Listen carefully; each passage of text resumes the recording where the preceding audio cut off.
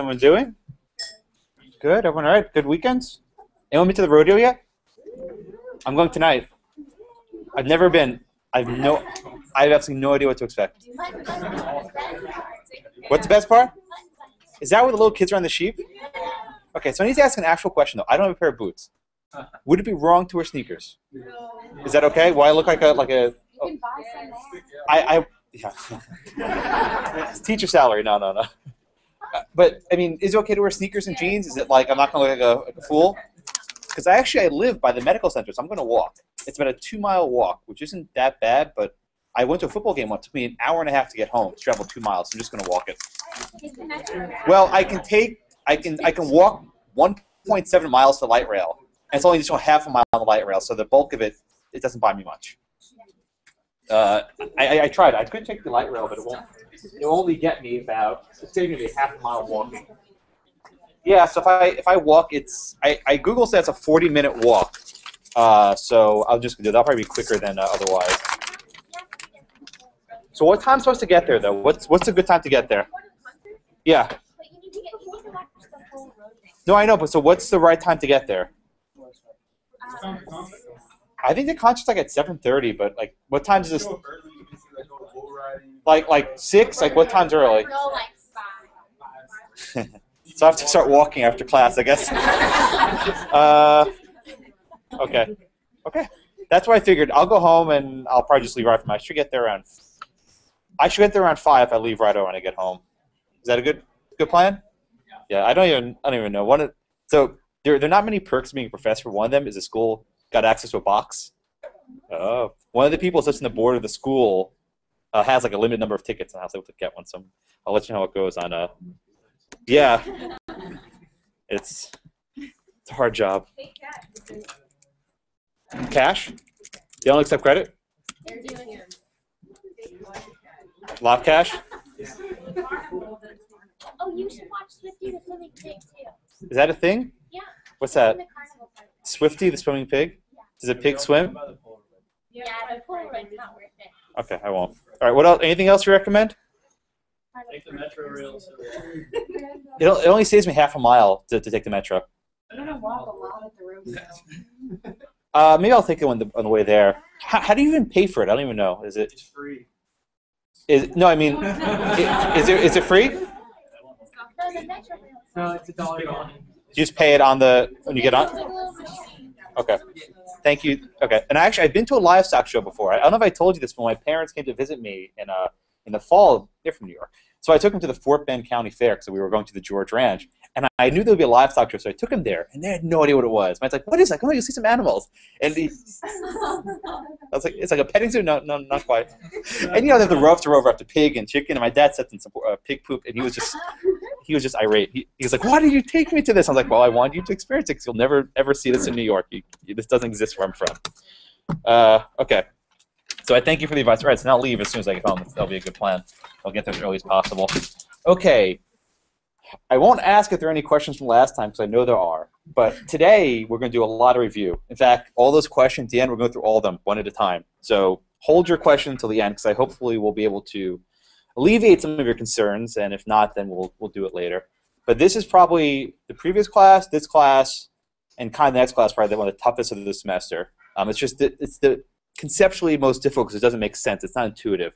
One note, which you should have seen in the syllabus, so the class for Thursday is rule against perpetuities. Won't be an exam.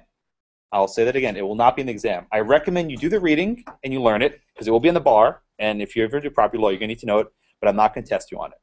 The reason why I'm not going to test you on it is because it's really difficult. It's going to require you to study a lot and rack your brains. And I'd much rather you conserve that energy for more important things that are not quite as conceptually difficult. Like, say if rap takes you 20 hours to study, I'd rather you do like 3 topics that are 6 hours each in that same time. It's an annoying topic. So we'll learn it. I'll teach it to you. We'll spend the entire class on it. Ask whatever questions, but we will not be an exam. Okay? All right. Let's get started. Okay. So where did I leave off? Who remembers? You're up. Oh, were you here on Tuesday? Yeah. Well, all right. You're up first then. What's your question? I was wondering if Shelley's case were the title of those contestants. Not really, no. No, I mean, and those. Remember, there were the 4 things, and the 3 of them were abolished. Ones that are abolished, don't worry about. I don't even think I'm not even going to talk about the Shelley case. I might mention in passing on Thursday. I only put it on the readings for today, so the readings for next week weren't that long. I try to keep the readings less than 30 pages. And Thursday we had a heavy read, so I just kind of tacked it on. But I wouldn't have read the Roland Shelley's case. So, yes, ma'am. What doesn't start to 6:45? The rodeo. So what time should I get there? 6. Right after work. Okay. You just have to the concert, don't get there till 8. No, but I want experience. I want to take it all in. All right, I'll get there like 6:30. Okay, that'll be good. All right, thank you. All right, so let's do. All right, so now let's do a little bit of review. Okay. So we talk about future interests, right? We have to be precise. There are future interests in the transferor, the person transferring the land, and then there are future interests in the transferee, the person receiving the land. So let's first talk about the future interests in the transferor. Okay. So Niall, say my estate is fee simple, right? What would the future interest be in the transferor? What would it be called? This is an easy one, the simple one. Yeah. So the grant is from O to A. From O to A. What would the future interest be? Good. That's right. When you're giving something in fee simple, there's no future interest because you're giving in fee simple. Okay? Slightly trick question. Okay? If there's a fee simple defeasible, okay? Or a determinable, got it. Determinable, I never remember. The fee simple defeasible, okay? Determinable. Philip, what is the future interest that remains in the transferor? Good, and what does that mean?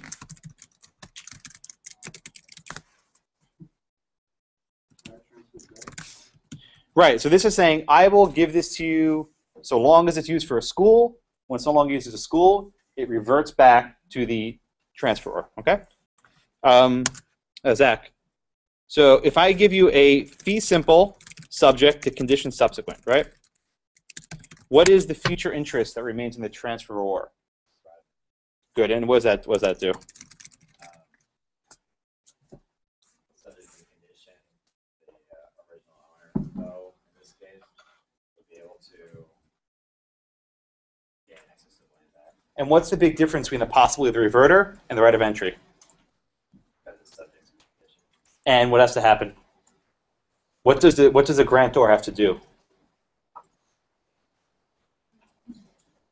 The answer is in the phrase. You told me right of entry. What does the grantor have to actually do?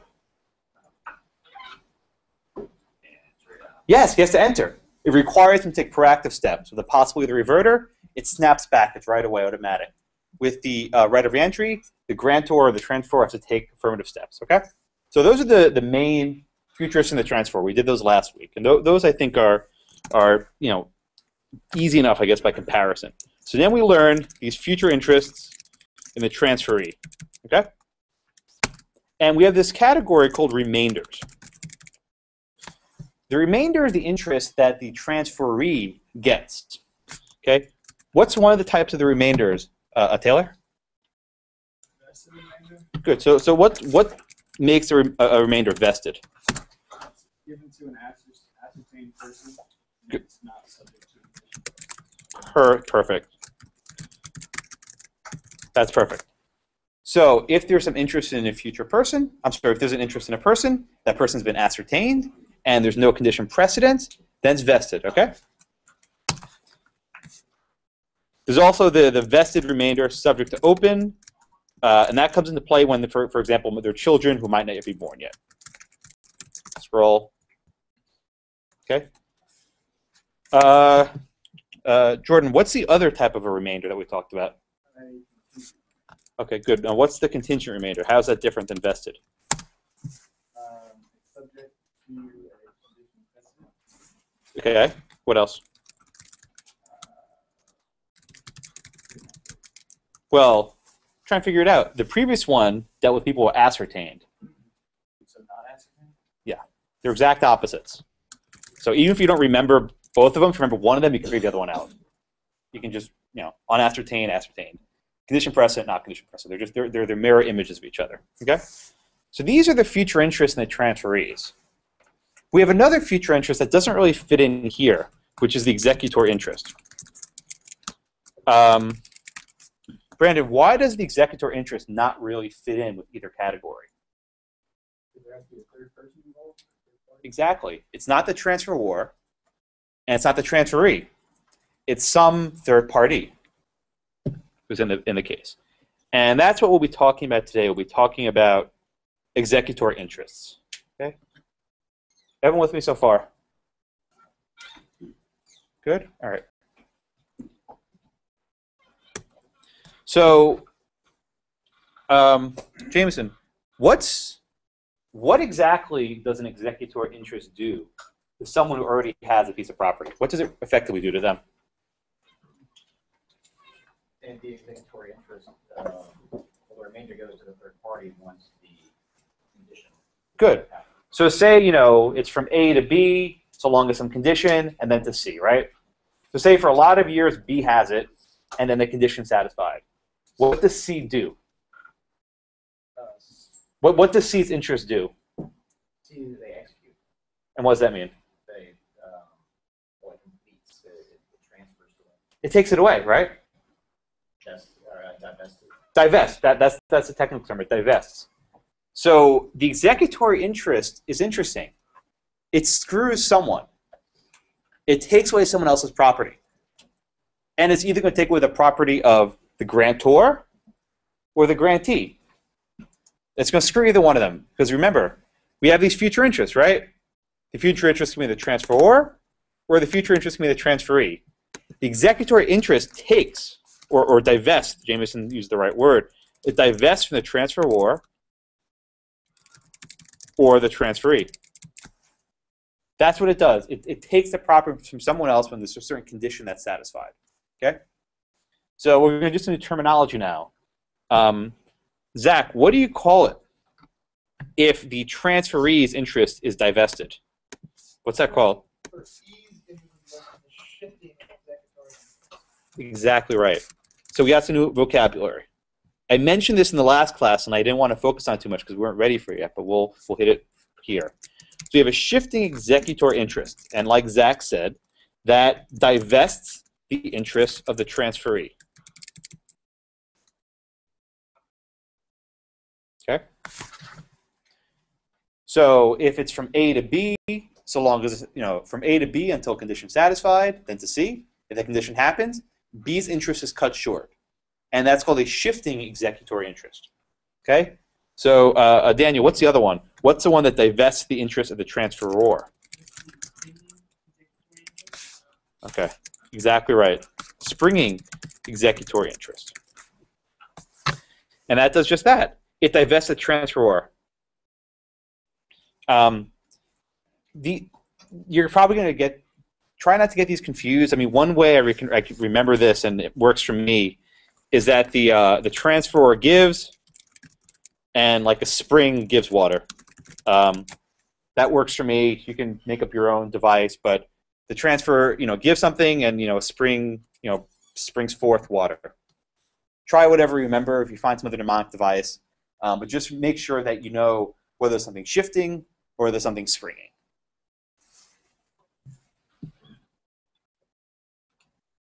Okay.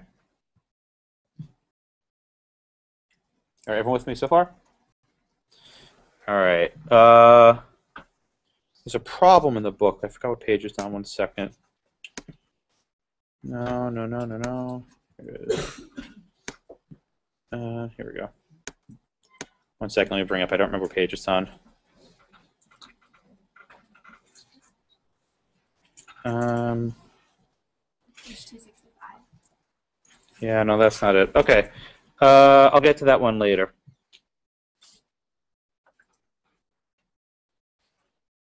Okay, no, I'll skip that one. Okay, so let's go ahead to explain a little bit about history. Okay, let's do example 9 then. That's a good example. Let's do example 9. So you all know what the statute of uses is. I'll talk about it in detail in a minute, but let's talk about things were before then. Myra, take a second to read example 9, please. I'm calling you in a bit.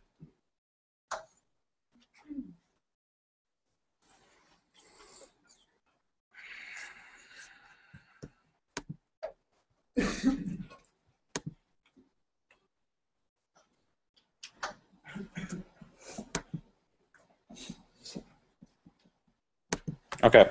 So the question says, so before the statute of uses, so we're back in the 1530s. Okay. O conveys Whiteacre to my eldest son, A, and his heirs. But if A inherits Blackacre, then Whiteacre is to go to my second son, B, and his heirs. So I mean, we know what's going on here. He wants to make sure that his son A has property. But if his son A gets a different piece of property, that's Blackacre, then he should go to his other son. So his other son's not with that. Obviously, maybe A is a firstborn son, primogenitor. He wants a firstborn son to get something. So explain why it is that B takes nothing. And remember, before 1536. So before 1536. Why is it that B takes nothing here? B will take nothing because A gets a fee simple absolute, so it all goes to A. But what about the father's grant? Didn't the father give a remainder to, an executor interest to A? I don't think you can because it's a fee simple absolute. But no. But before 1536, it says, to my eldest son A and his heirs. That's fee simple, right? But there's more to the grant. The grant says, but blah, blah, blah, blah, blah, it goes to my second son B. Why does that second son B not divest as an executor interest? Why is there not a shifting executor interest there? Because the grantor can't plan for this continuing. That could be part of The answer is historical. You're on the right track, but the answer is historical. Originally, at common law, you could not create this right of entry in the stranger. Way back when in common law, you couldn't do executor interests. The common law judges didn't like this. They thought it was a bad idea. They didn't like the idea that you're giving your dear old son A this piece of land, and that some event happens in the future, that land disappears. It gets cut away from his knees. Okay? Now, we did a lot of conditions before. It says, so long as you use this land for a park, you get to keep it. That's a lot more fair. And the reason why is because the person who's using it as a park is the person living on it. It's within his control. He can decide whether he follows that condition. Here, there's something entirely independent. Whether he inherits Blackacre or Blackacre is beyond his control, unless he kills someone, I don't know. But he can't control if he inherits it. So the courts don't like conditioning stuff on something out of your control because it's not fair. Okay? So at common law, you couldn't have these kinds of interests. So look at example 10, Heather. So prior to the statute of uses, O conveys to A and her heirs when A marries B. Why does A take nothing?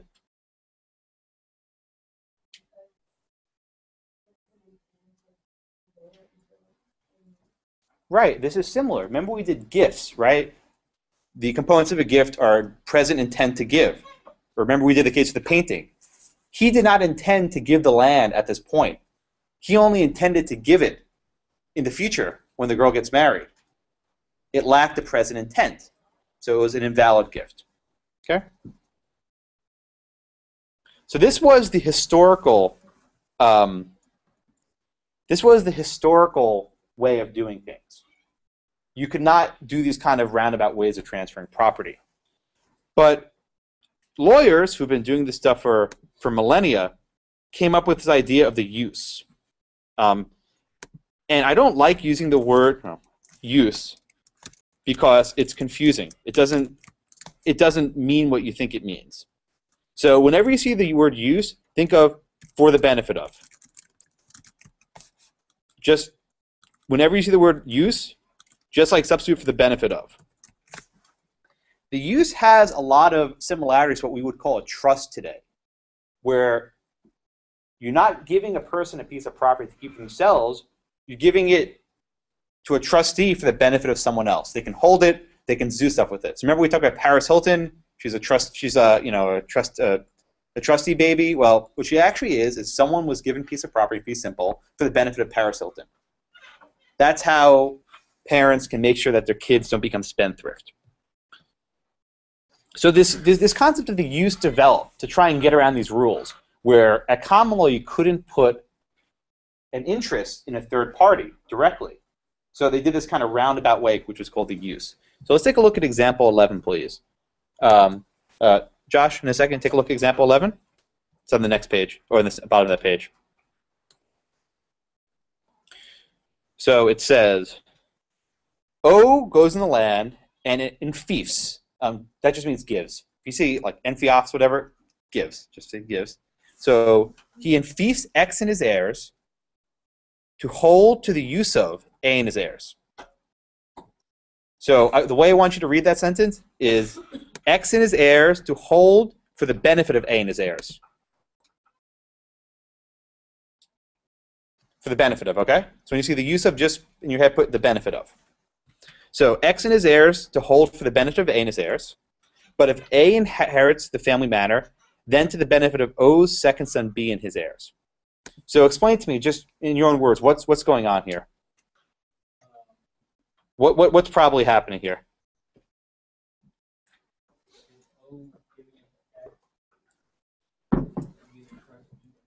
Basically, yeah. A and B are probably minors. That's probably what's going on here. A and B are kids. They're minors. They can't take care of the property themselves. So O gives it to his friend X saying, listen, I'm going to give it to you to hold for their benefit. I mean, it says to X and his heirs. That's fee simple, right? But it's limited because it's to the use of or for the benefit of A and his heirs. So the fee simple grant is specifically tied to the benefit. So he gives X and his heirs to holding the use of A and his heirs. But if for whatever reason A inherits the manor, then X will then hold it for the benefit of the second child, B. Okay? This was a way of getting around the ban on executory limitations. I mean, the phrase executory interest did not exist then. We use this phrase today, but giving something to a third party to hold, that's how we get around this. Okay? So there was a split of authorities, and I've mentioned this point before, but by the 1500s there was two different kinds of courts in England. There were the courts of law and the courts of equity, also called courts of chancery or courts of equity. They're called both things.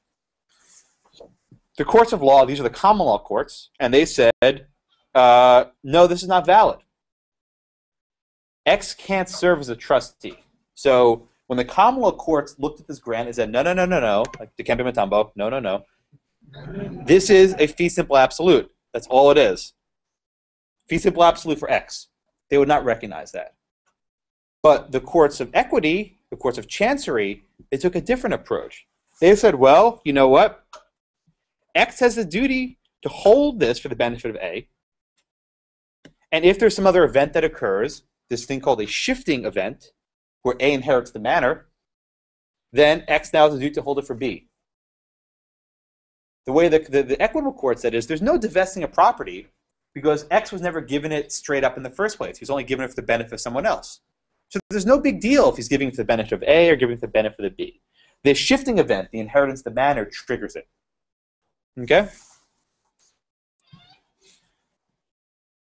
But there's a problem with this one as far as the king's concerned. Back there, Brandon. Remember we talked about the livery of Sison, right? Remember the transfer of the clump of dirt? Remember we watched that video a couple weeks ago? Do you think a livery of Sison needs to happen when the shifting event happens, when it goes from A to B? It probably doesn't in reality. No, it doesn't. The way taxing works, they were called feudal incidents, right? You were taxed at Sison. So when you dumped that clump of dirt, the king got a cut. Why do you think the lawyers were so keen about this way of transferring property? Yes, lawyers from time immemorial have been avoiding taxes. It's what we do very well. So the beauty of this use was you didn't have to clump the dirt. You didn't have to do the Sison. And because the laws are written to say that you only paid upon Sison, the king didn't get a cut. And if history teaches us anything, it's that government does not like being cut out of the tax loop.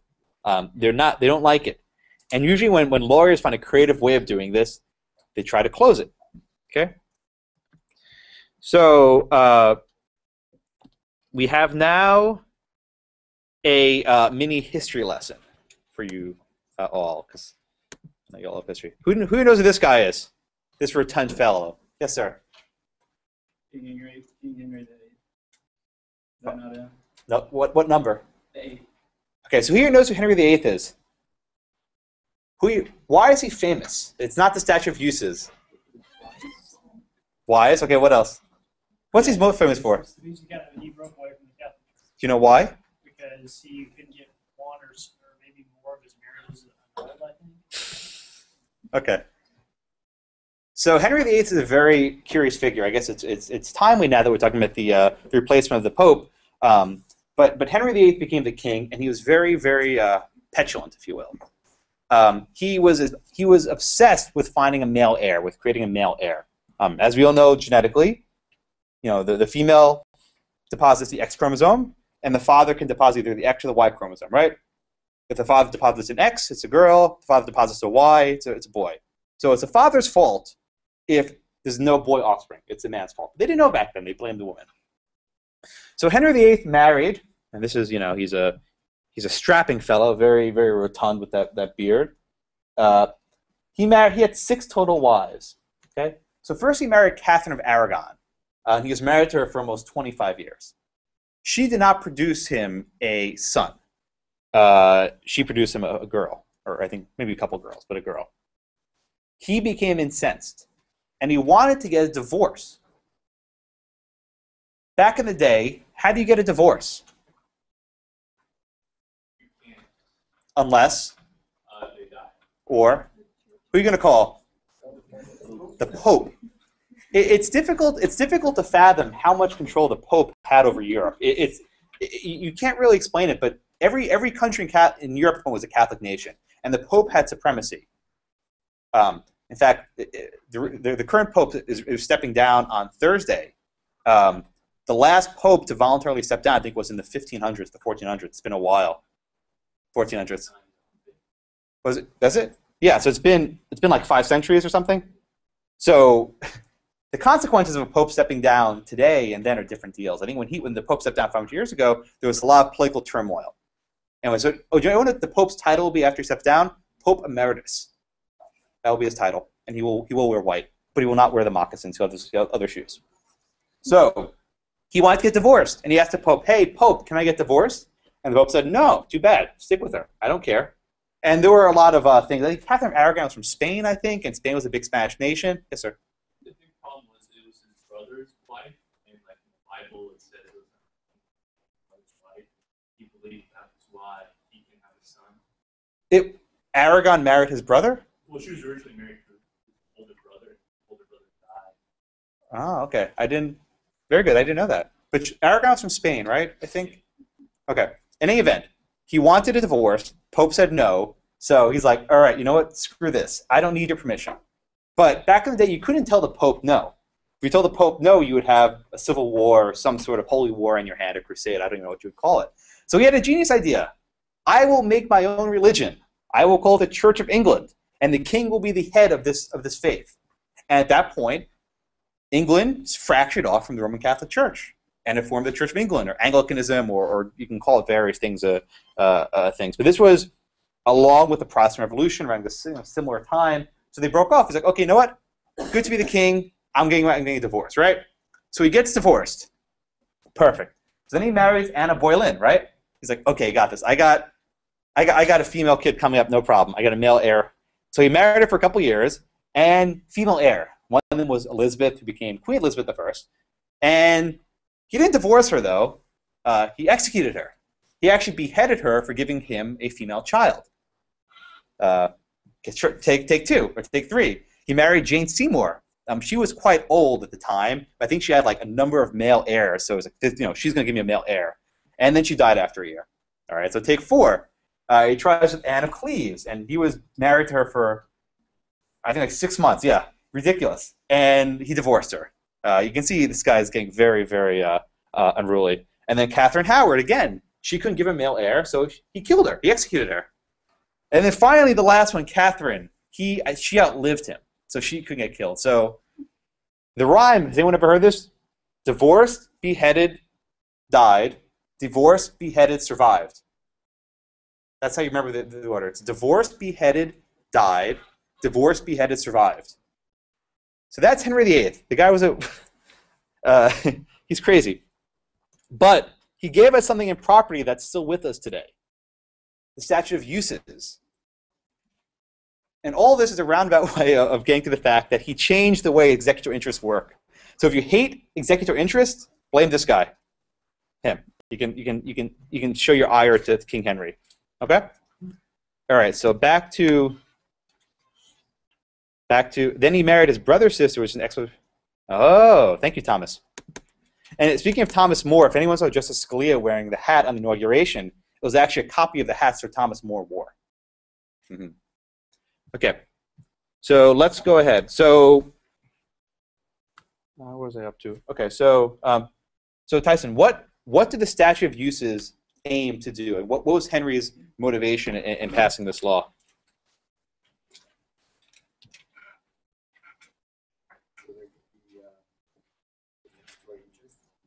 Right. So, what does that mean?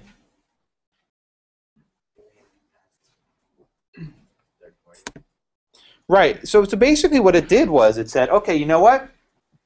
If you want to leave land to a third party, that's fine. You can do that, but I'm going to tax it. In other words, the moment when the third party gets a property, you're going to pay me. You don't have to do the liver sizing for me to get paid. That's it. The word executed, which is what Jameson mentioned before, means to make into action or to complete or something like that. So it just executed it right away. You didn't have to go through the formalities of dumping the clump of dirt. And this is where the terms of shifting and springing came in. There was a shifting event, a shifting use, which then became the shifting executory interest, and the springing use, which became the springing executory interest. Okay? So there are a number of problems which I think illustrate this much better than I could ever even try to explain, so we'll do those. Yeah, there's King Henry. Mean guy. Okay. So, Nancy, let's take a look at example 12, please, and take a second to read it. I'll call on you.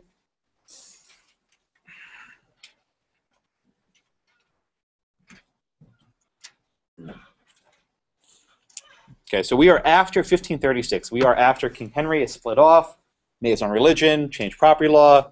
He kept himself pretty busy, killed a wife or two.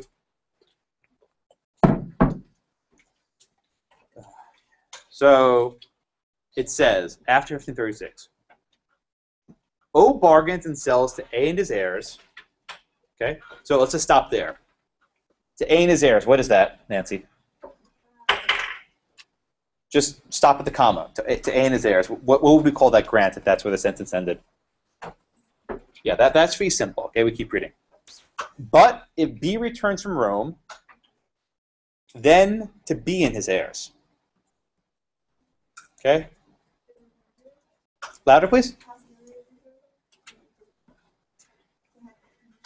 Okay, but now we're getting confused. I'm asking, you're giving possibility of reverter, right? Let's go back to our list. Possibility of reverter refers to the interest in the transferor, right? We are looking at the transferee, which in this case is kind of B, not really, but close enough to be transferee. So we're talking about executory interest, okay? So let me go back to the question. So just be very careful. Yeah, don't tell me possibility of reverter when we're talking about the executory interest, okay? So what kind of executory interest would this be, Nancy? Why is it shifting?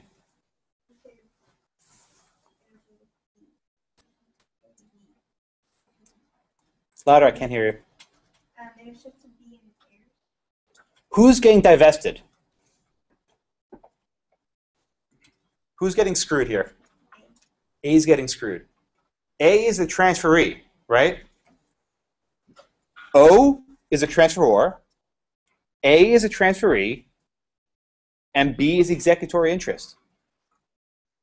If B gets back from Rome, B comes home, he's going to then take the land from A.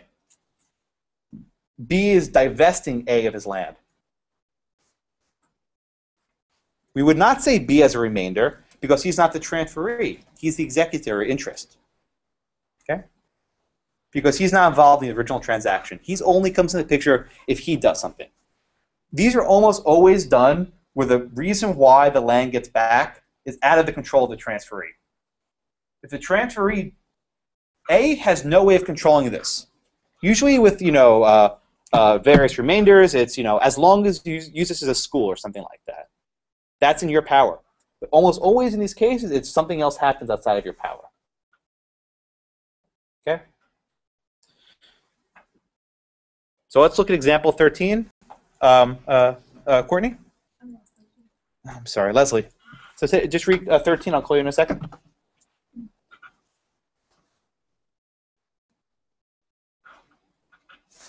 So it says, after 1536, so we have statute of uses, O covenants to stances, which basically means to give, for the benefit of A and her heirs when A marries B.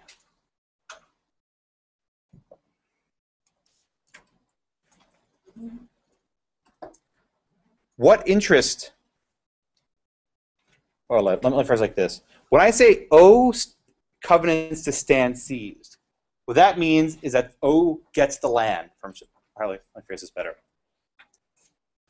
So imagine that you're a father, right? And you have a piece of land, and you are nagging on your daughter to get married. You want her to get married. Say, listen, I'm going to hold on to this land till you get married. So even though I already have fee simple, I'm going to limit my own interest. I'm going to say, I will keep this land fee simple for your benefit, and when you get married, you get to keep it outright. What's the executor interest here? Why? Yes. O is a transferor. This is a springing interest because it divests his own interest. You might say, why would anyone ever want to divest his own interest in land? Well, this is an example. A conditional wedding gift. Get married and you get to keep it yourself. I will gladly give it up because I want to make sure my daughter gets married. Okay? Everyone okay with this? Okay. So today, these are what we have called fee simple subject to an executory limitation. And the terminology is mostly the same. So let's go on to 14. Jesse, please. Example 14. I think it's at the bottom of that page. Take a second to read it.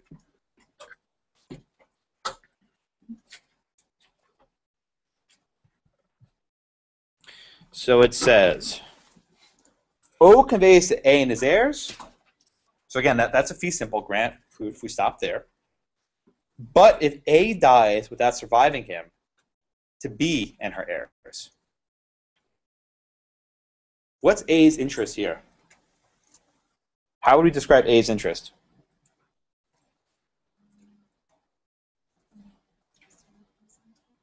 Okay. With what limitations? Good. A's interest is effectively fee simple, but there's a limitation on it. The executor limitation is if he dies before a B. I'm sorry, if A dies before O. Okay. Let Jesse. Who divests A's interest? Who cuts it away? Good. So would this be shifting or springing? Is A the transferor or the transferee? Why? Out loud, I can't hear you. What is he? Transferee, you said? That's right. A is a transferee. His interest is getting divested, so it's getting cut out, and that means it's a shifting executor interest. Okay, everyone get that? All right, Courtney, take a look at number 15. It's at the bottom of the page on top of the next one.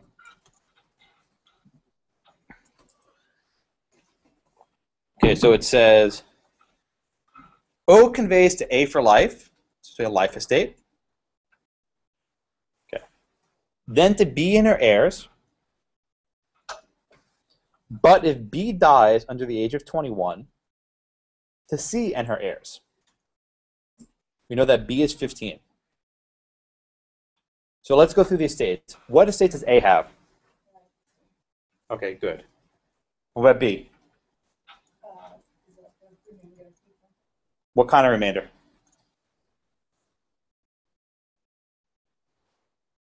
And you have to explain why to me. I know it's up there. It's vested. Why is it vested? No. Why is the remainder vested? What makes a vested remainder?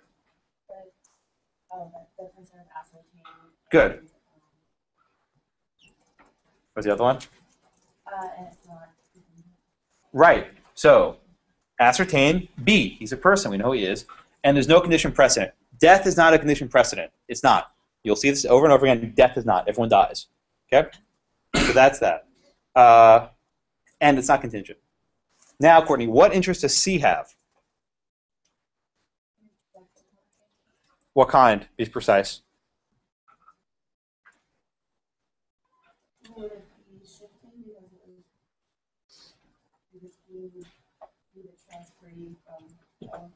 Yes, exactly. C has a shifting executory interest because divest the transferee's interest. Okay? And it doesn't vest or become possessory until the condition happens. So I think there's another couple. There's actually good examples in this chapter. I like them. All right, so let's take a look at 16. Yes, sir. Yes, Justin, you have a question? No, I'm just ready to hang it. I was going to go to him, but you're up next. Oh, okay. Yeah, sure. So I always snake around. It's random. So 16. So it says, O conveys to the school board, but if the premises are not used for school purposes, then to the library. Okay? So what is the interest the school has here? Okay. But what conditions are attached to it? It's subject to the executive interest. That would automatically divest. They don't use it for. Right, and this is an automatic divesting. It doesn't. Nothing has to happen. And then we would say that is the library's interest shifting or springing? Why? School board is transferring. Yeah. So this is the same deal over and over again. Everyone kind of getting the swing of this.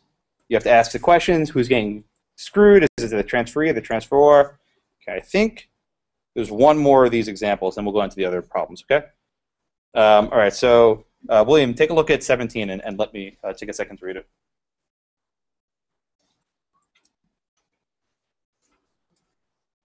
Okay, so it says, O conveys to the school so long as the premises are used for school purposes, then to town library. What estate does the school have? Well, what estate do they have? It's a little review. What are the words used?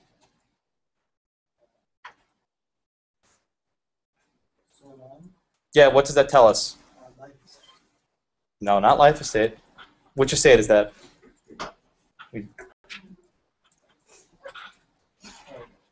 Terminal fee.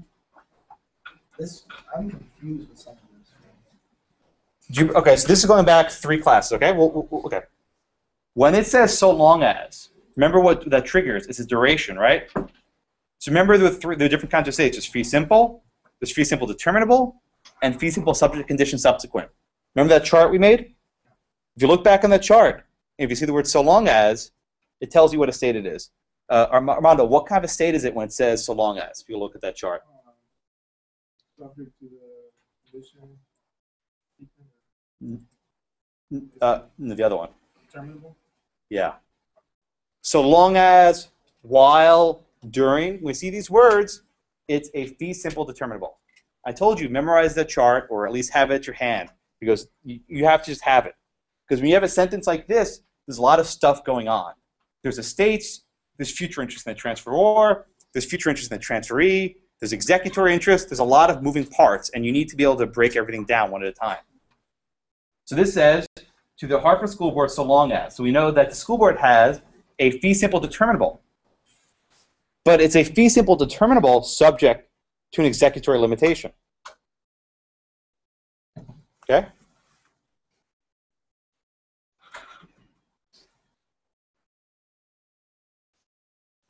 And who has the executory interest? Elizabeth? The town library. And what kind of interest would it be? A shifting. Right, because it's divesting. So in this one question, there's a couple things you can find. The Hartford School Board gets the fee. The estate being transferred is a fee simple determinable. Okay. Then the library has the shifting executory interest. Just from those, 9 or 10 words, you can learn a lot about what's going on. So just go back, look at that chart over and over again, memorize however you like. Yes, sir. What are those two? Which ones? 16. What was 16 say? I already forgot. But if. So the difference is actually the words. If I can scroll this. So it says, this is to the school board, but if the premises are not used. And here it says so long as. I'll ask you, what does the word but if suggest? What kind of a state is that?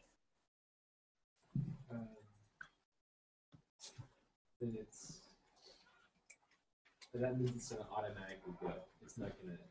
They don't have. There's no right of entry. There's a possibility of murder. What? Okay.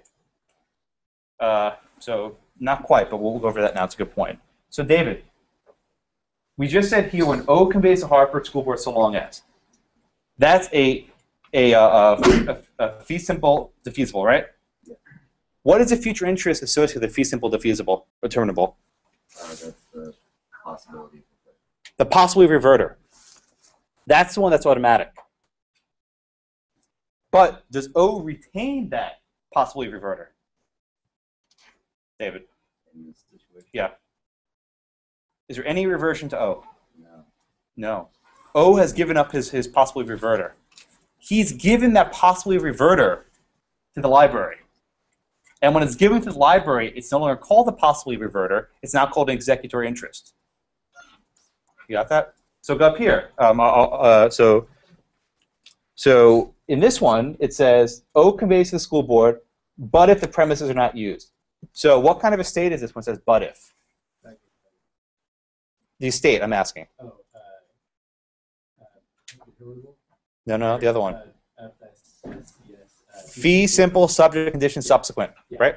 We see but if, it's a fee simple subject condition subsequent. That's usually associated with what future interest in the transfer were.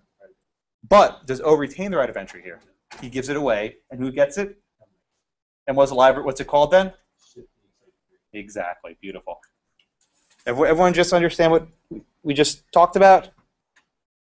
You got to memorize these terms. There's no other way. Unless you see the words but if and think, oh yeah, fee simple subject condition subsequent, right of entry.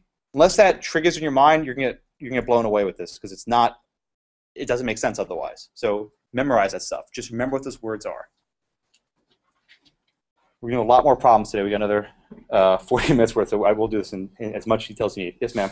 So for example 16, they're giving up the right of entry to the town library, which means that the town library has to pursue an action before they can get it, but in 17 it transfers automatically? Yes. There's still this condition subsequent. It doesn't vest automatically. That's right. Yes, sir.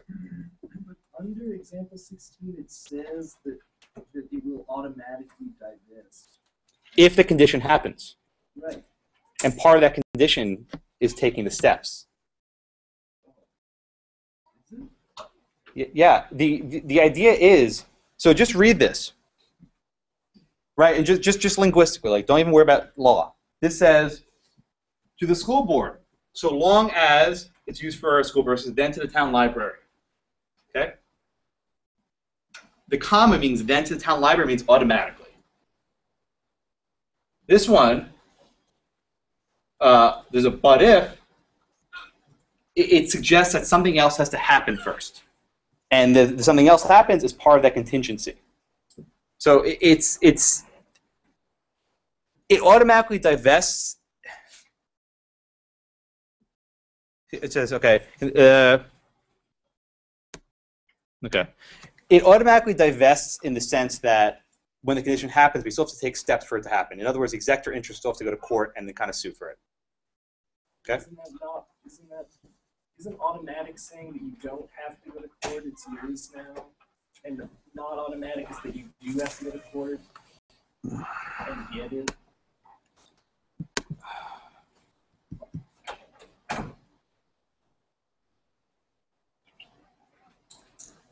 One second.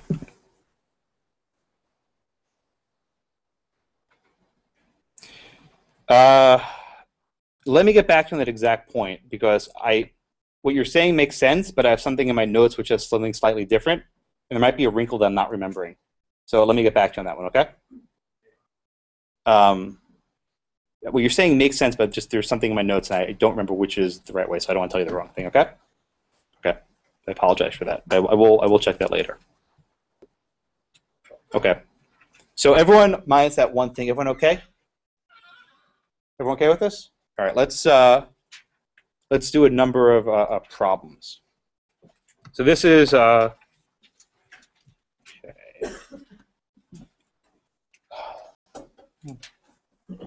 All right. So where was I up to? Okay. So take a look at question 1, please.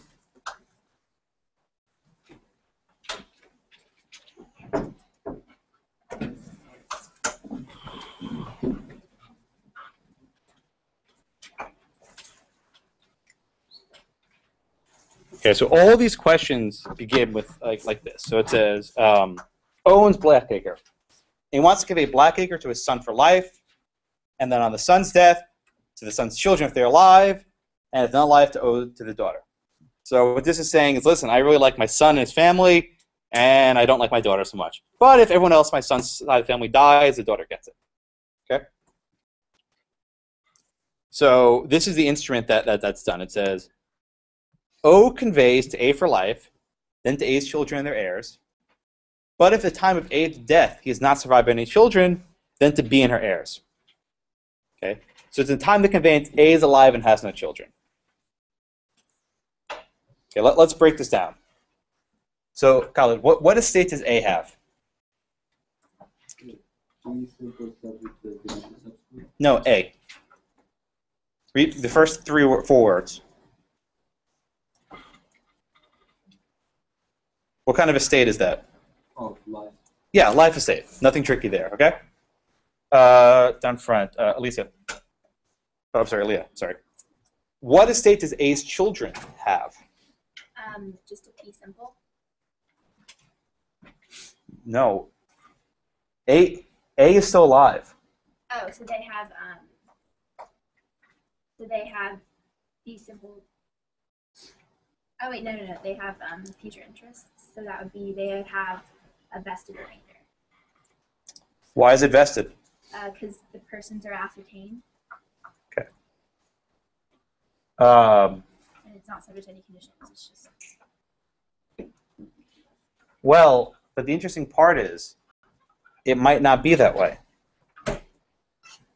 Because what happens if A has children that are alive today, right? And both those children die. And then at the time of A's death, there are no children. B gets it. So although this says to A's children and their heirs, the heirs of A will only get it if the children outlive the dad. Everyone see that?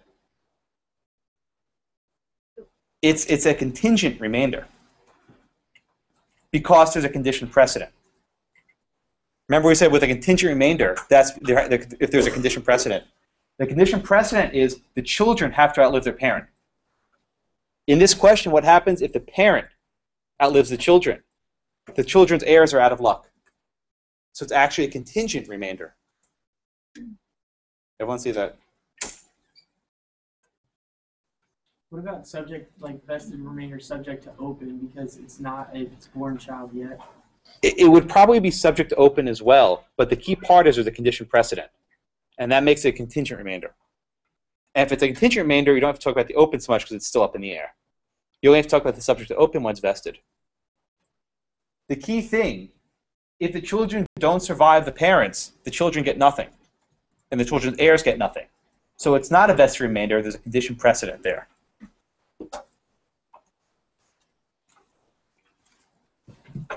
Tricky, right?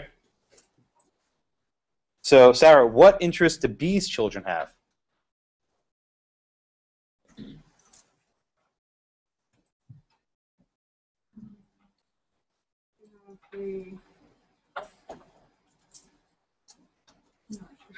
Oh, take a guess. We only have a. What interests do you think B's kids have?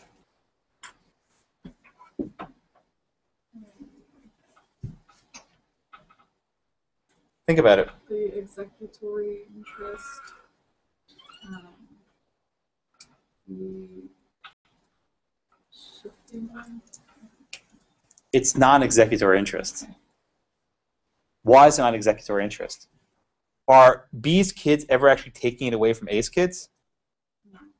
No. If they never get it in the first place. A's kids only get it upon A's death. So there's no shifting being done because they're never screwing over A's kids. So what kind of interest then did B have? These kids have.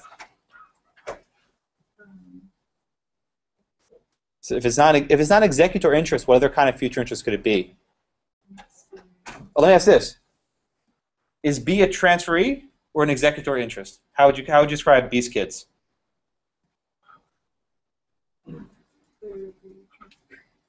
You're absolutely right. They're the transferee. Okay. So if they're the transferee, what kind of interest do they have? Yeah.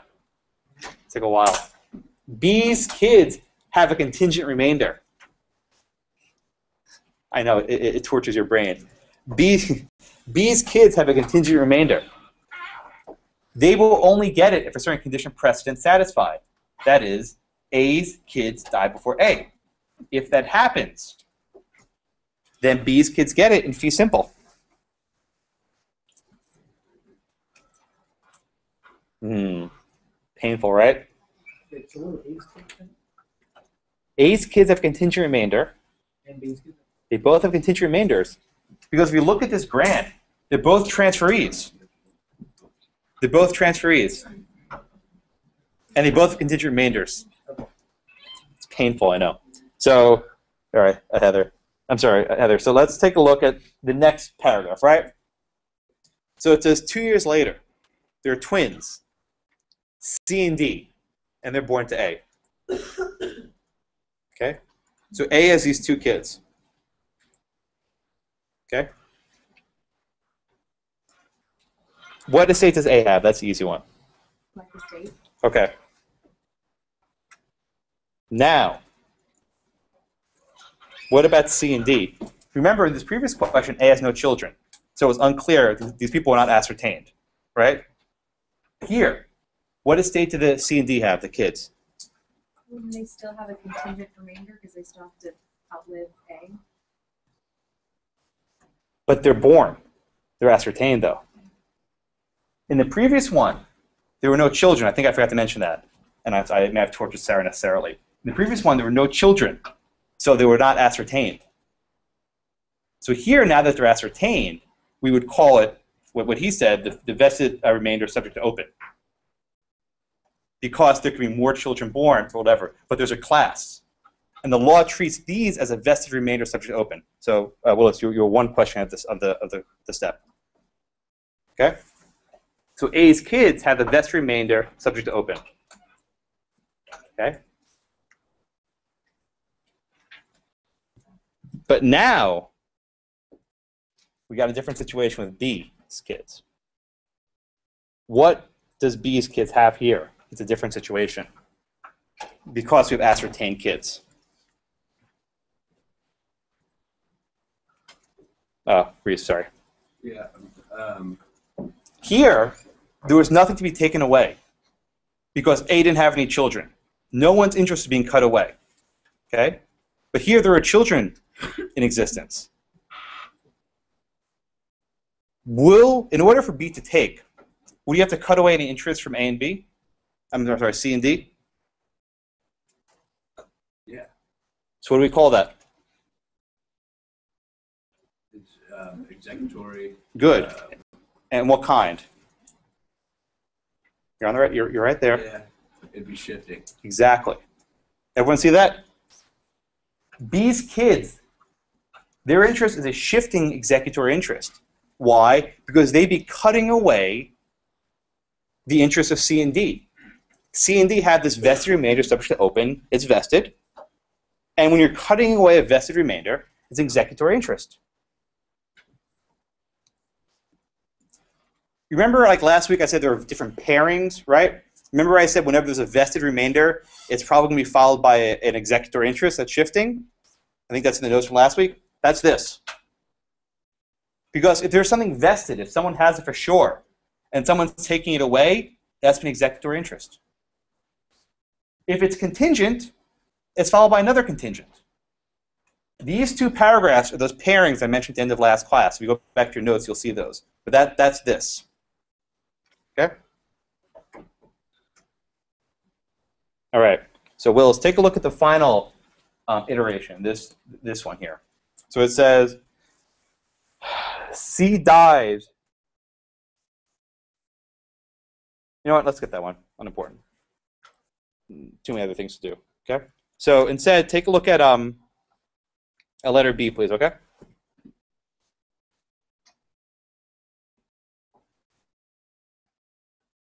So it says, O conveys to A for life, then to such of A's children as survive him, but if none of A's children survive him, to B and their heirs. Okay? So at the time, A is alive, and has two children, C and D. So when the question says, what's the state of the title, what I'm asking you to do is go through each person. So I'm going to ask you, A has a life estate. That's easy enough. What about C and D?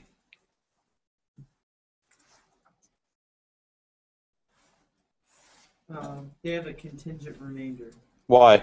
because it's not for sure that well, A's not dead yet, basically, right? Well, the death. Or they haven't outlived A yet. A hasn't died. That's probably true, but the better answer is not all the children have been ascertained yet. Okay. That's the better reason why it's contingent remainder. Okay. The better reason, and you're on the right track, but the better reason here is that not all the children have been ascertained. So it said to A for life, then to such of A's children who survives him. It's possible A might have more children, so it's not vested. Yes, sir. So subject to open only applies to vested remainders. If it's contingent, you don't need the subject to open because it's already up in the air. It means it's contingent. It says in the book that only one child has to be ascertained for it to be vested remainder subject to open. Right, but this is. We are ascertained. I think that's what it means. Second.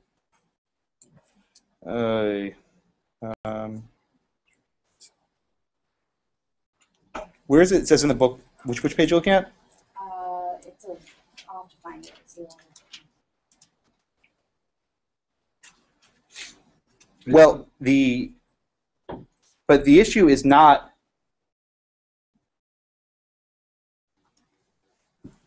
So I think I described this. But the issue is for C and D. Their remainder. I'll put it this way.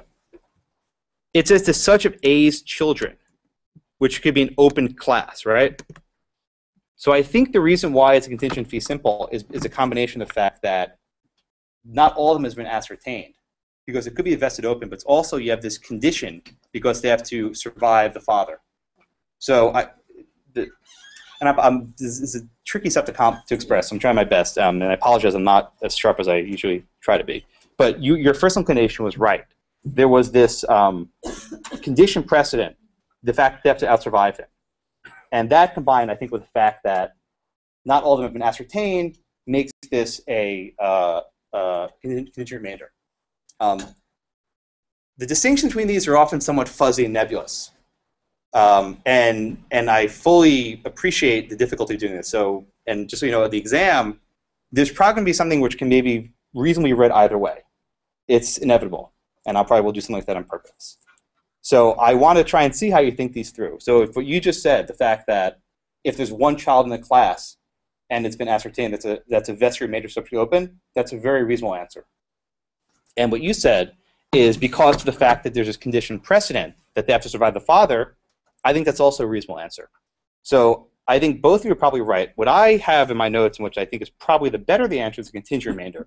But I think your answer is probably right on track as well. Okay? Does that make sense? Okay. Okay.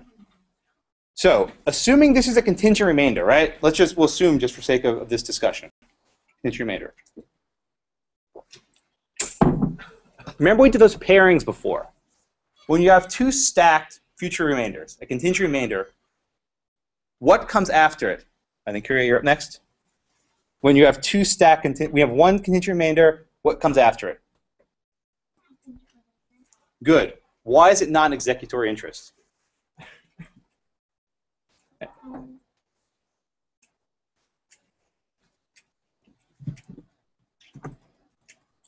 Why can't it be an executory interest? What's the difference between a contingent and vested remainder? Like what's actually not the ascertained part, but what actually matters? What's the difference between the two of them? Good. Right. So what happens is, if the if the first grant's only a contingent remainder, and the second one takes it away, the first grant never really had it in the first place. The crux of a condition, the crux of a vested versus a contingent remainder is a vested remainder, he's going to have it pretty much no matter what. There's no condition precedent. With a contingent remainder, he might have it or he might not have it. So if you're taking something from someone with a contingent remainder, then they never had it in the first place. So it's an executory interest. Okay? That was not the best explanation. But generally speaking, if the first one's a contingent remainder, the first one's vested, it's followed by a contingent. If the first one's contingent, it's followed by another contingent. If I can write it out like this. Whoa. All right, someone went to Sunday school. Okay, I'll look at those later. So if they're consecutive grants, right? If the first one is a vested remainder, more likely than not, it'll be followed by an executory interest. If the first one is a contingent remainder, it'll be followed by another contingent remainder. And I can explain it like this. With a vested remainder, it's basically certain to happen. It's a rare exception, it's certain to happen. In order for someone else to get it, there has to be an executory move. That's someone taking it away. With the contingent remainder, it's not certain that the first person will have it, so the second person doesn't need to take it away from him. Okay? Do those pairings make a little bit more sense now? What might be helpful for you is on an exam or somewhere else. If you can figure out what the first interest is, and you're not really sure about the second one is, try to maybe use this default rule, because more likely than not, you're going to be right. So, and to go back to the question that Joanna was mentioning before, if you pick the first one as a vested remainder, then you should probably follow through and know that the second one will be an executory interest. That's where it matters. I'm not going to beat you up if you mistake an vested versus a contingent remainder. Those are often subject to debate. But the nature of how these work really follows what happens afterwards. So will there be an executory interest? Will be another contingent remainder? And if it's going to be an executory interest, you'll tell me is it shifting or springing? And the question we just did, it's shifting. Okay. All right. How are we doing? Tutors. Okay. All right.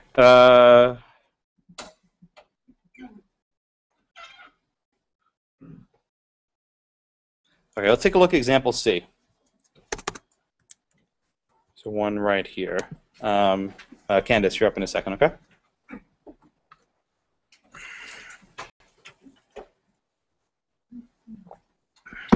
Okay, so it says, O conveys to A for life, then to B and her heirs, but if A survives at his death by any children, then to such children, surviving children and their heirs.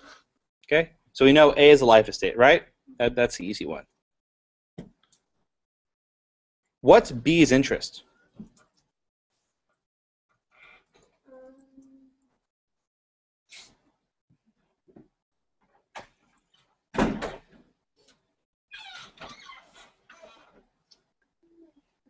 Okay, let's do like this. So sometimes it might be easier to start the back end. So C and D are the children, right? What interest does C and D have?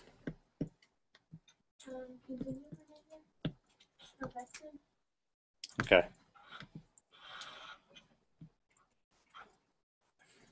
All right, so let's, Stephanie, what do you think the first interest is? That might help you. What do you think that, what interest do you think B has? I think B has a, It's going to be a remainder. We know that much. So what kind of remainder is it going to be? it's going to be a vested remainder That's correct. Why? because it's given to an ascertained person. Good. That's right. So B's remainder is vested. But what limitations on it? And Candace, this might help you out. What limitation is on B's vested remainder? If A is survived by any children, Good. And what do we call that? What happens to B if that condition is satisfied? Does B gain it or lose it? I mean, then he loses it. So it's divested. good. From B. So we say that B has a vested remainder subject to divestment. So Candace, now that we know that B has a vested remainder, what do we call the interest then of C and D?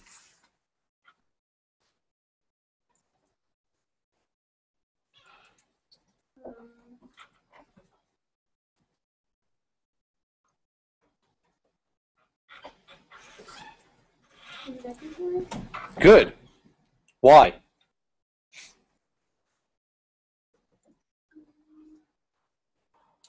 Go back to the pairing right here. If we know the first one's a vested, more likely than not, we know that the second one's executory. But why is that the case intuitively? What is it about a vested remainder that lends itself well to an executory interest? Is it the condition? No. Thomas, what do you think? Why is it an executory interest? Why is the second one executory?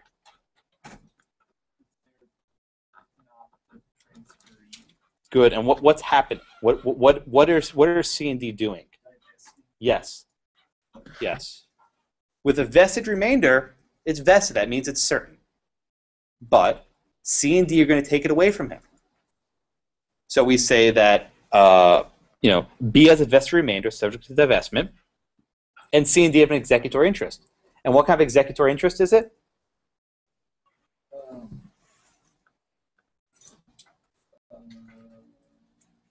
There are only two kinds: Remind me what kinds they are? shifting and springing. Oh, they're springing, shifting, Which one? shifting. Why? Because B would get it, not The transferee gets it. not O. Okay, so I think we walked through that one. That's correct. So A is a life estate, B is a vested remainder subject to divestment, and then C and D have this executor interest that's shifting. How's everyone get that so far? Yes, sir. Ask lots of questions. We'll take our time. But Vested remainder subject to divestment. yes.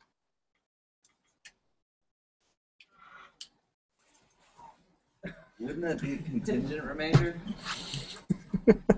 I know it's terrible. They're very close. You could make the case that it's also a contingent remainder. The reason why this is probably better to be vested is that B is ascertained, and it's not really a contingent precedent. A vested remainder can be subject to divestment. Both vested and contingent remainders can be divested. Well, actually, no. If it's a contingent remainder, it won't be subject to divestment. The reason why is because it's contingent. It's not certain to happen. A vested remainder is usually certain to happen, but it can be divested. So let's just do a little linguistics here. So we have vested remainder, and we have contingent remainder. The very nature of the word contingent means up in the air. It's not certain to happen.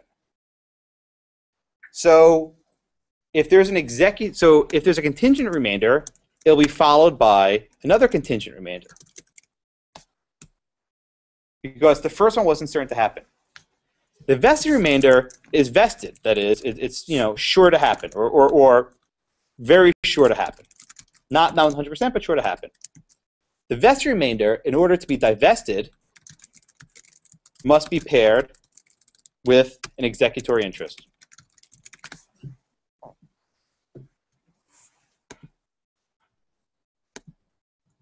So you're never going to see a contingent remainder subject to a divestment, because by its very nature, it's contingent. Oh, vey. Someone found a flow chart. I haven't seen someone vouch for it, but you can click on that link later. So the book has like that table at the end. I didn't assign that page on purpose because it confused the hell out of me.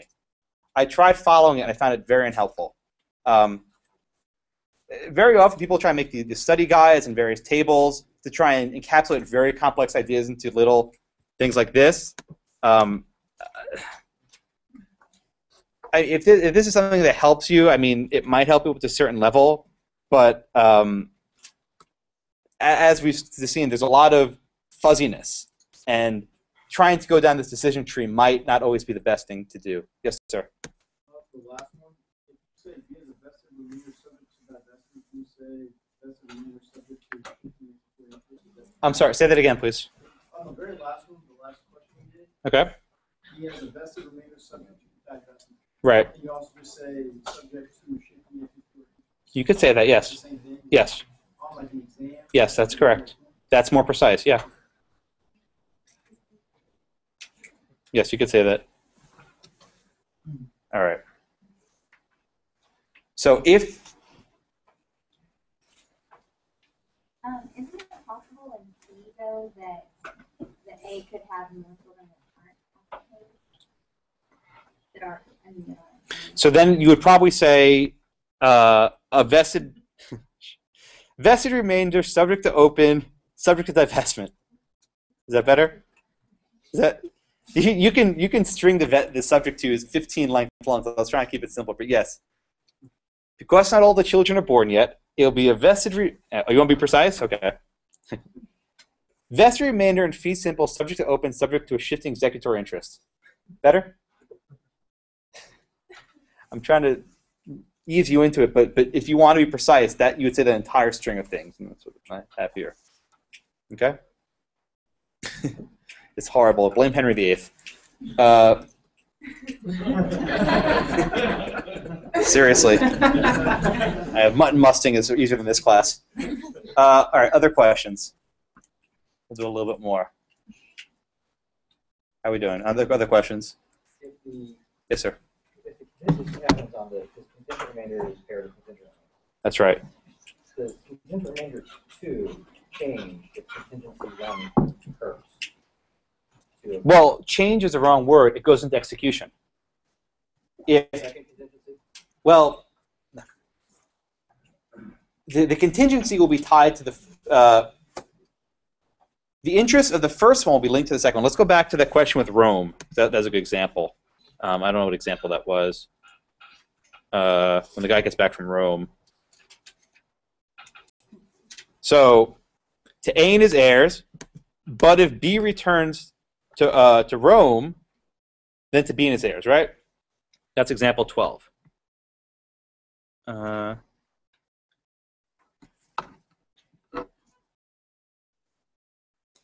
Actually, that's a bad example. But generally speaking, the reason I like it is the part with if B returns from Rome, the condition can be made any which way. The condition doesn't have to attach to the first transferee. The condition can attach to the second transferee. You can put the condition wherever you want. So the condition of the first transferee can be pegged to something that someone else does. Okay? So your question was complicated. I think I made it more complicated. But the condition can be placed on either person. All right, how are we doing? Other questions? Let's try some of the review questions at the end, and we'll take that to the end of the class. So those begin on page 1199. That's at the. I'm sorry, the answers are there. Don't turn to the answers. 271. I'm sure you were all on those pages right away. Hopefully, try doing them without looking at the answers first. Bring cash and ID. Yeah, I'll need that later. I got cash last night. Okay. So let's do question. Let's start at the very beginning. Perfect place to start. Kristen, you're up next. So question number 1. Take a second to. Okay. Okay. So it says O conveys to A for life, then to C's heirs. A, B, C, and O are all alive, and C is not married, and has 2 living children. What does A have? Okay. What does B have? A life estate that's contingent on the remainder, contingent remainder. Or if he will get one if he outlives. Well, let's put it this way. Does B have a future interest? What's B's future interest? Will he get it? On what conditions will B get the land? If he happens to outlive it. And is death a condition precedent? Or condition. No. So actually what B has is a vested remainder for life. The reason why, and you can go back and look at the answers later. I'm not telling you anything that's not in the book. But the reason why is B's ascertained, and then the death of A before him is not a condition precedent, because death is not a condition precedent. So it's ascertained, condition precedent, vested. Okay. So now, Kristen, what about C's heirs? He has a contingent remainder. Why? Because Why isn't it vested? They're children. isn't it we don't know like how many remainder. What word is in there that tells you? No. What's the key word in that sentence? That makes it contingent. Oh, I highlighted it. When does someone have heirs? I thought you were, is this kind of the old thing where you have to be married as well? No, I'm not sure about that one. You don't have heirs till you're dead. So heirs. So as long as the parent is alive, they're not anything else. Well, yeah, heirs cannot exist until a person is dead. So it's a contingent remainder. Okay. All right. Let's take a look at question number 2, Brittany.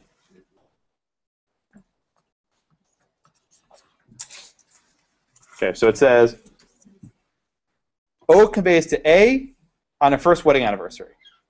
O is alive and she's an old maid. O is also alive. What's O's interest? No, O.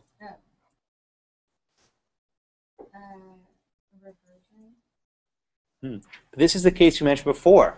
I'm the father, right? I own land in fee simple. I'm going to say to my daughter, hey, listen, I'll give this to you on your first wedding anniversary, so stick around for a year, okay? Who gets to keep it until she has her first wedding? In what manner? What kind of estate?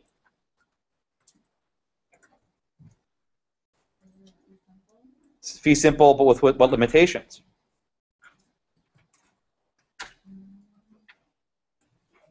On what circumstances does a father lose the land? When she's been married for a year. Right. So what do we call that? No. It's a fee simple, subject to what? No. What? Let's pause then. What interest does A have?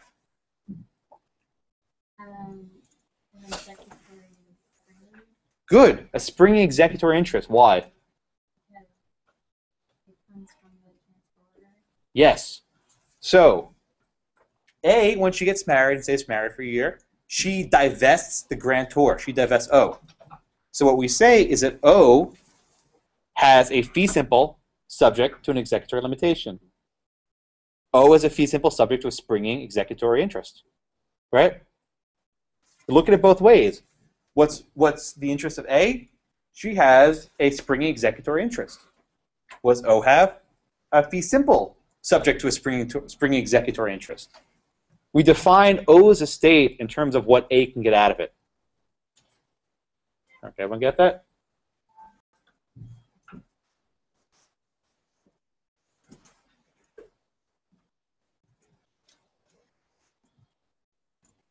All right, let's just skip 3. Let's go to 4. Corey, take a look at number 4, please. Oh, you're praying for 3? Well, let's move back. We don't That wasn't intentional. It's actually a good idea. I might skip around. Okay, so let's take a look at 4. All right, so the facts are the same as 3. So O conveys to A for 10 years, then to such of A's children as attain age of 21. Okay? And, okay, so here we're going to assume that X attains the age of 21 and Y children are 21. And we're alive. Okay? What happens when X becomes 21? What's his interest?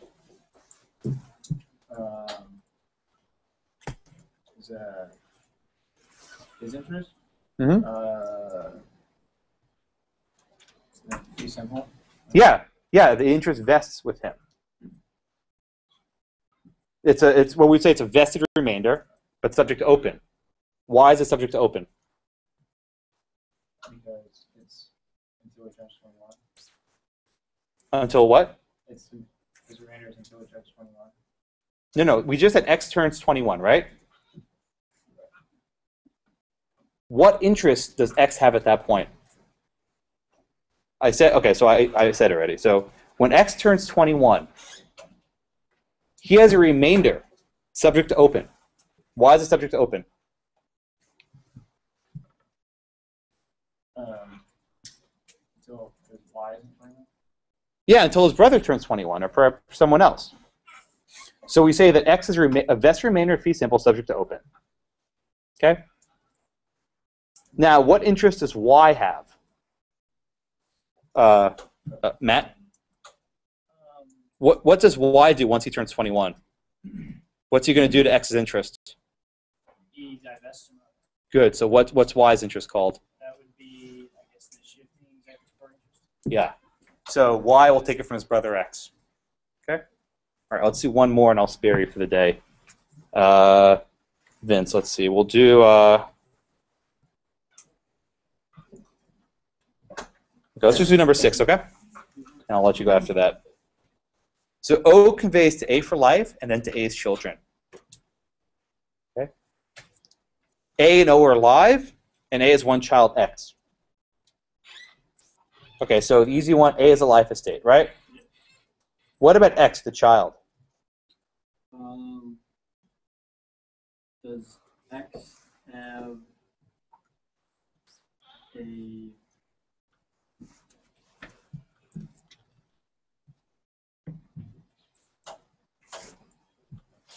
is a vested interest subject to open? Yeah, perfect. That's exactly right. It's vested because he's ascertained, and there's no condition precedent because death is not a condition precedent. And it's subject to open because A might have, that the father might have more kids. Okay? What about...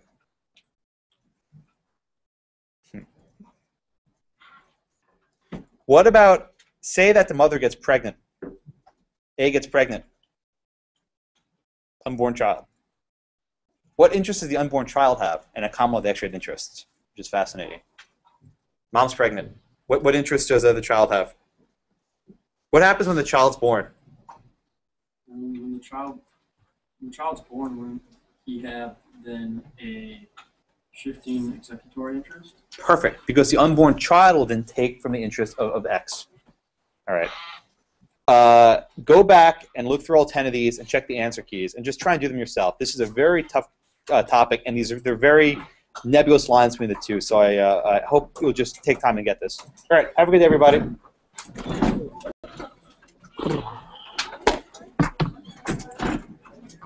I have a question. Okay. So Thank you for bringing that up. You weren't wrong, and he wasn't wrong. It's just there's often very subtle differences, and I try my best to try to explain it, because to say it's one or the other, neither of you were wrong. I understand. So thank you, though. So when the second child is born, does he completely digest, I thought, or does he share that property with the other child? Well, no, it's not a complete divestment. He just splits the shares. Right. So yeah, but your interest is still divested. Right, by half. right. I get that. I was just wondering if he actually takes the... That's right. thing. How you doing, my Okay, friend? thank you. Putting better. We're good. Right.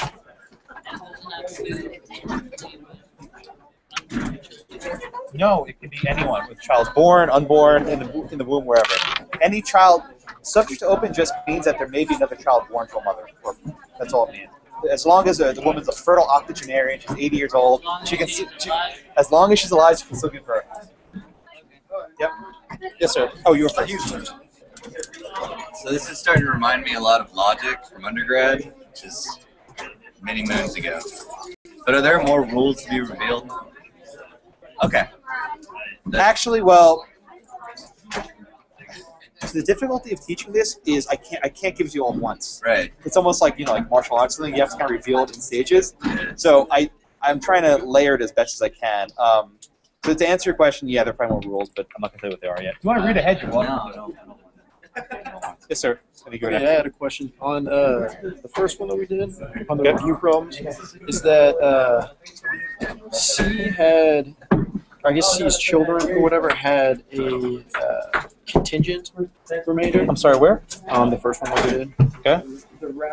C's heirs had a contingent remainder. Is the contingency is the fact that she actually has, because you said it can't be. Hold on, They don't have a. let me take out my notes. Okay. Okay, so that's question one. Yeah. You're asking about C's interest? C's heirs interest. Right, yeah, C's heirs interest. Yeah, it's a contingent remainder. Why is it a contingent remainder if it's contingent upon C's death? Because I thought the death couldn't be a contingency. Why is that not a?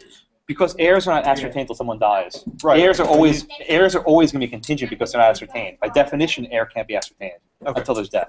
That's by definition. Okay. So if you take children, that'd be a different story because the children can be ascertained. But the an phrase heir heir, and that's why I mentioned like 2 weeks ago, heirs only come about after death. Right. That's what I was confused That's about. Because right. then it was also I thought that death wasn't a contingency. So Yep. that's why I was. But it is if in regards to heirs. Yep. Okay. I think that'll stress the difference between common law and modern law. Are we going to need to know it, or do Yeah, we- she emailed about that. So basically the answer is I'll tell you what jurisdiction you're in the exam, Awesome. and if I don't, just assume it's common law. Assume it's common law. If I don't say, I mean, usually I'll say if it's first restatement or third restatement if it matters. But in this class, most of the stuff, it doesn't really matter. Most everything's common law. So the presumption is it's common law unless I say otherwise. And she said the common law was that you presume it the life estate if it doesn't say, unless it expressly states something else. Okay. That's what she said. That might be true. I don't think we did that, but that might be true. Okay. I'll say what it is. Okay, thanks. But I'll try to make it as clear as possible what law you're applying. And so you don't have to apply both, I guess. No. There's not enough room. I'll make it as clear as possible if we're applying common law. I mean, with all this stuff, assume the statute of uses is in effect. Mm-hmm. Like, assume 1536 has happened already. We'll assume that much. And, I mean, everything we've done the past 3 days, I don't think it's really mattered much in terms of common law or modern restatement. I mean, future interest is all common law. Okay. I mean, there might be one area where they can be alienated, and that I think might be the only thing where a common law rule might matter, where they can alienate interest. If you tell me under the common law you can't alienate its interest, that's absolutely correct. Okay. Thank you. Yep. Yes, sir. You're up. Oh, I just want to remind you that this is weird, and I don't like those diagrams. Well, it made it sound like they're both automatic. They're both simple. I think you're right, but I didn't want to say for sure because I'm not positive. I think you're right, but I'm not positive, and I'm gonna go check up on that. Yeah, I'm not for sure. But I think, I mean, intuitively, I know that's what it says, and they know this stuff better than I do. So I'm not sure. So I'll try and dig some more on this. If I forget, please remind me. Okay. Okay. Well, I'm reminding right now. Can you actually know what? Send me an email. Can you send me an email about this? Yes. And I'll try to find the answer to that. If I can't find it by Thursday, I'll find it by next week. I'll try to find the answer. I'll email you. I appreciate that because what you're saying makes sense. No, what you're saying makes sense. And then when you said something, I was like, oh wow, maybe he's right. And it didn't match with my notes. Okay, for sure. Yes, sir. Supplement goes into the. It's a supplement. I've never seen this book. Oh, this is for our book. I don't know if it's for a different book. Okay. It goes into like the condition precedent must be in a subsequent clause in the sentence. Right. Are we going to get into that eventually? If it's on the book, we're not going to do it. Okay. I mean, I'd recommend if there's a supplement for this book, you use it. But to the extent you're free to use whatever you want. But if there's something that is on our book and you're studying with something we didn't cover, then it's good to know. But I wasn't sure if we were going to get into it later. I don't think that is in this book. If we haven't covered it yet, I don't think it will be. Okay. Thank you. Take care.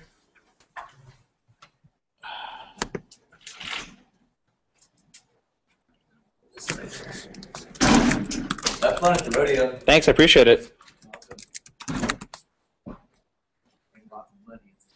How expensive are we talking? Like $12 a turkey leg. Wow, I got money. I think I'm good.